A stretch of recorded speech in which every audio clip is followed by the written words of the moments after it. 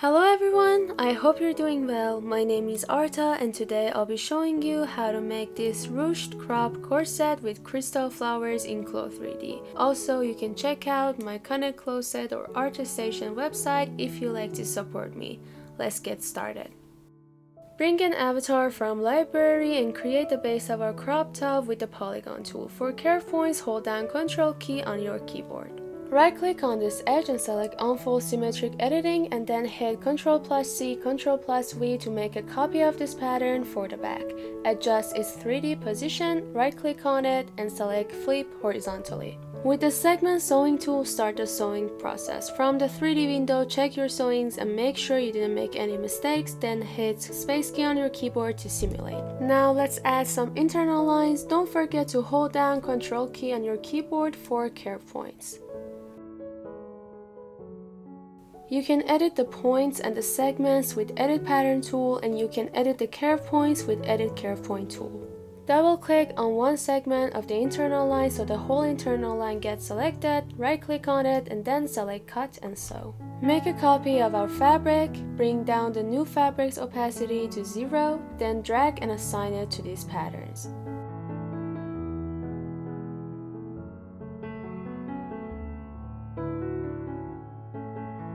Hold down Shift key and select these segments. Right-click on them, select Offset as internal line, then in the window that pops open, click on OK. Don't click on anything else, just right-click on one of the internal lines, select Cut and Sew, and in the window that pops open, click on No. Draw an internal line connecting these 2 points. Hold down Shift key, select this internal line and this segment. Right-click, select Distribute internal lines between segments. Increase the number of offsets to a value of 2 and click on OK.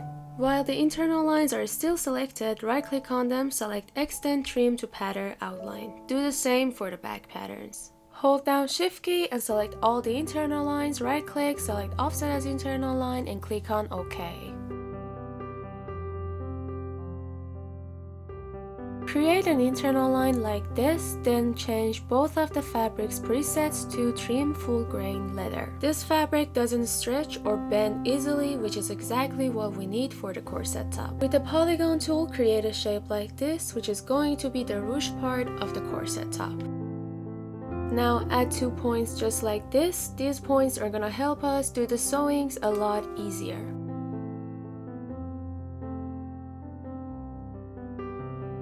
As you can see, I'm making this pattern longer, since the value of these 2 segments should be triple the value of these 2 other segments.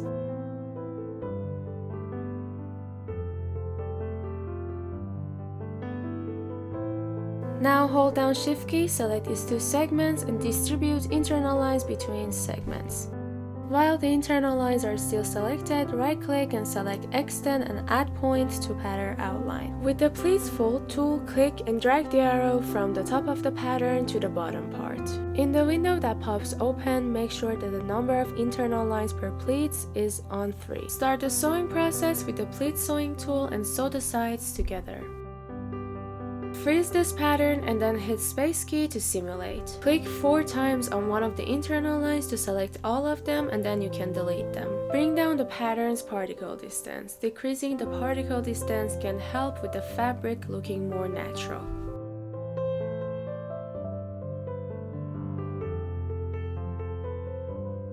You can also change the mesh type of the pattern from quad to triangle, since the triangle mesh tends to display the details more clearly. Increase the friction value of all of the fabrics so they are less slippery.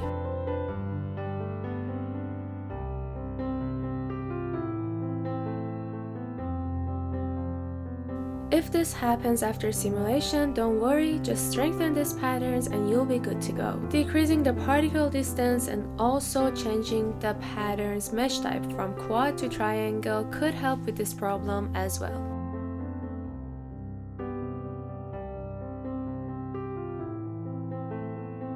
Click on avatar's body and from property editor bring down skin offset so there's less distance or space between the fabrics and character's body.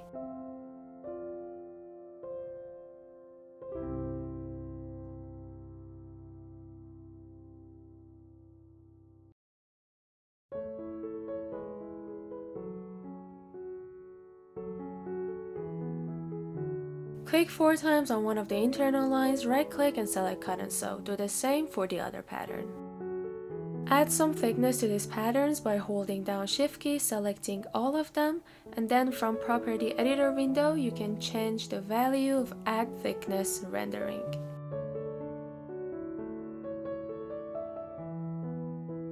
Select your preferred button shape and then with the button tool, place it on your pattern.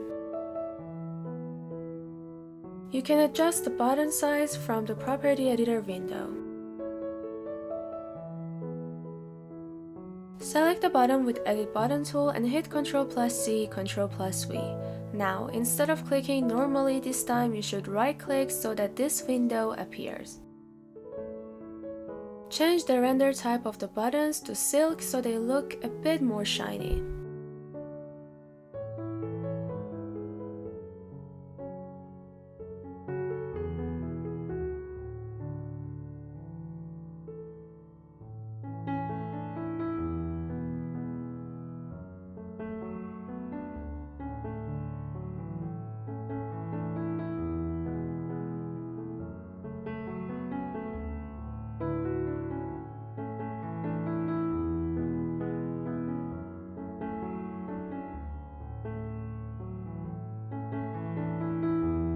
Make a small circle shape and bring down its particle distance to a really low value.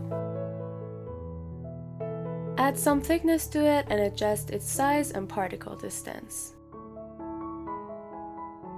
With the polygon tool, create a leaf-shaped pattern. Don't forget to hold down Ctrl key on your keyboard for curve points.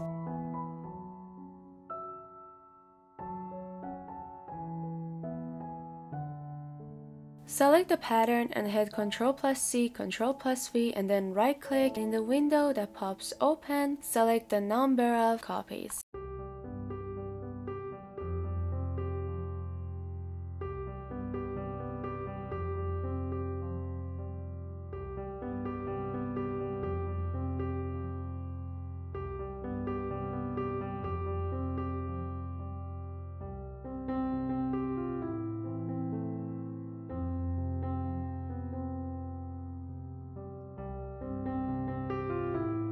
Select all of your crystal patterns, right-click on them in the 3D window and convert them to a trim.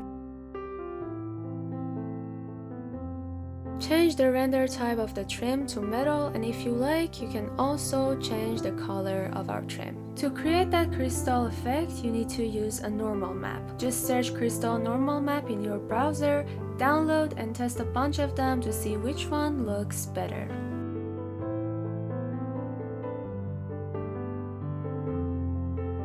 Adjust the texture scale and then glue the trim to your pattern.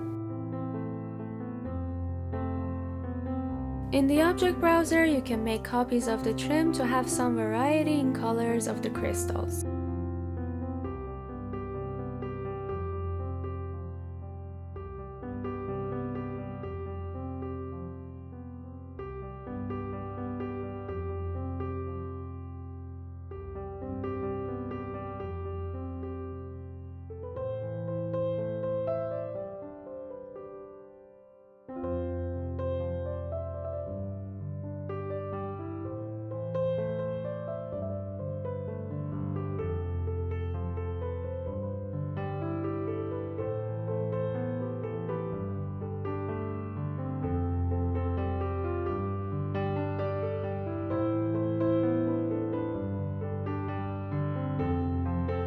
If you face this issue that the size of your normal map gets messed up, don't worry, it's just a bug. Right-click on one of the trims and select all trims, that will fix it.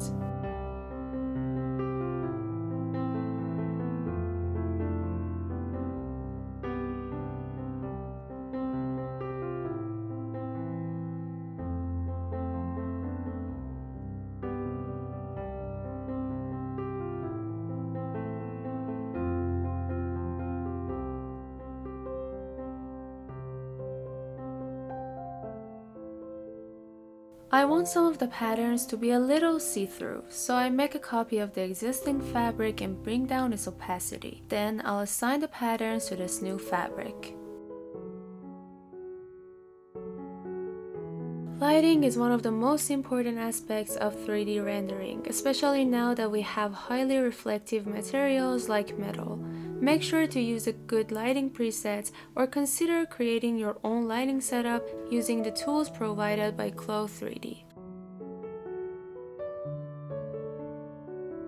If you found this tutorial helpful, please give it a thumbs up and also don't forget to subscribe to my channel. Thank you for watching.